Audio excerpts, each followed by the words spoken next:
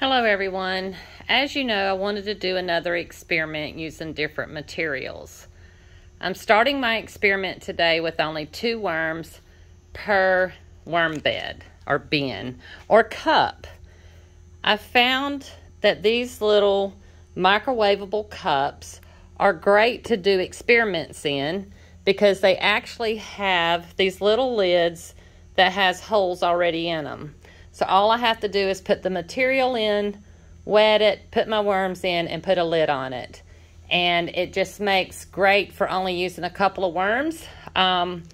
Gives them plenty of room to move around, do whatever they're going to do, and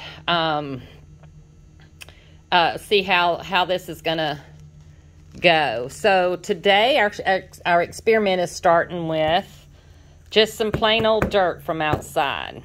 Now, we've already put 2 worms in each one of these cups, and I've noticed that they've already gone down into the material, but I assure you there is exactly 2 worms per cup.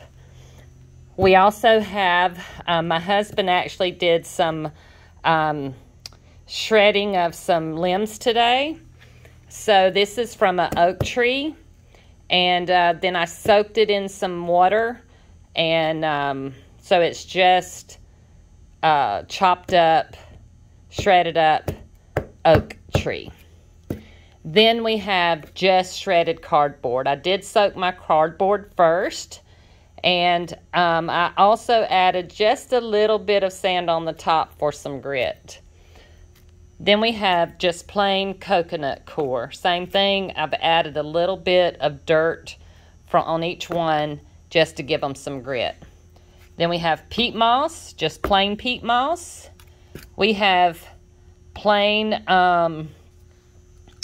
grass. This is just dried grass. Then we have oak leaves, because unfortunately only kind of leaves I have are oak leaves. We did moisten those. Then we have compost. And then we have just some chopped up pine straw, pine needles. Down here in Georgia, most of our trees are pine trees. Pine trees are acidic. I'm not going to add anything to that because I just want to see how the worms are going to react to the environment. So that'll be interesting to see.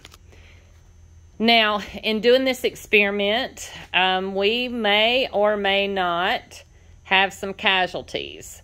But that's another reason why I like doing it with these small cups, because you only have 2 to have a casualty on. But we're going to try to make sure that we're checking them daily. If we see that any of them are not performing well, we'll get them out of that material, put them back into a great environment. We don't want to lose any of our worms. We love our worms, and we don't want anything to happen to them. So we will be keeping an eye on them every day. We will try to do updates weekly, depending on how my time provides, because we do a weekly video on Sundays at 2 p.m. It's a live video. We're coming into spring, so we're getting really busy. But at the same time, I've been wanting to do this experiment. I've been wanting to use these little cups.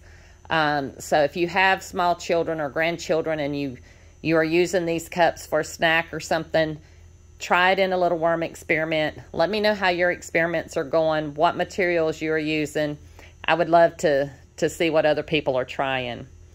Another thing, a lot of you have asked me about how to make, well, you know what, we'll cover that in another video.